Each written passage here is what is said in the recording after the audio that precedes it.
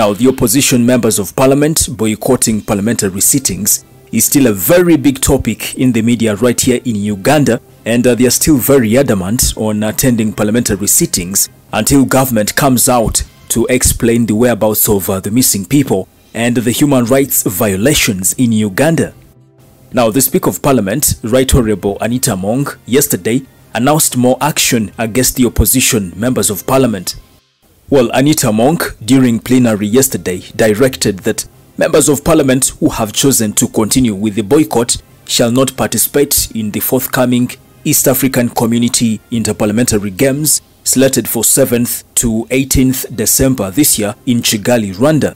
Nobody who is out of the house should be allowed to travel because you are not in the house, you are not part of the house. You've decided to be out of the house, so you don't enjoy your rights.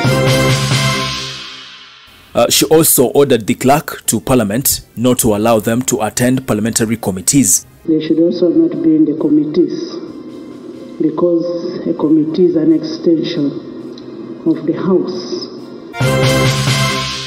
Well, Among also told off opposition members of parliament attacking her on social media that she's immune to their attacks because the impasse on human rights violations was created by the executive, not the Parliament of Uganda.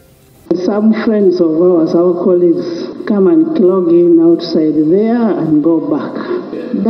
It's about integrity. I am going to print that list of members who have clogged in, stayed out there, and pretend to be in the house. And I will publish it in the newspapers.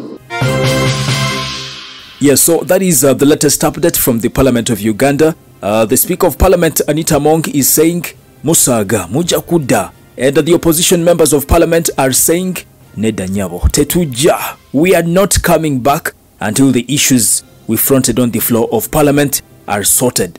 Ebisigadde byonna si nsonga nnene nnyo, ensonga enkulu bannayuganda gye balina okumanya byebyo bye twateeka mu kiwandiiko. Bannayuganda tebasaana kuggyibwa ku mulamwa ogw'ensonga ekwata ku bulamu bwa bannayuganda, ku nsonga ekwata ku ddembe ly'obuntu, ku nsonga ekwata ku ddembe ly'abayisiraamu, ku nsonga ekwata ku bannayuganda aba bulijjo abavunaanibwa mu kkooti z'ekinnamagye. Saagala twogere ku bintu birala, eyo y'ensonga enkulu.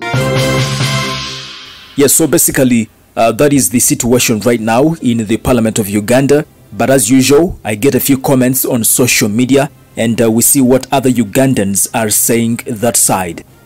Let me start off with Lugala Moses. Thank you. Our speaker cannot continue to accept any indiscipline anymore. Okay. Well, Chiza Simon, address their demands before intimidating them, please. Okay. Well, this is Okapesi Joseph.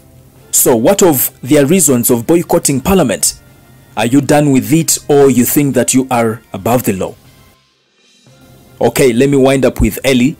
I wish the pressure Anita Among is, putting on opposition members of Parliament was shifted to the ministers responsible to account for the missing Ugandans. Well, there you go. Opinions of some Ugandans on social media. You can also put your comment in the comment section on this story, and don't forget to subscribe in case you haven't, and also tap on the bell for all the notifications. But also follow me on TikTok. I'm Meladzmilo, aka Fula. It is a bye for now. Thank you.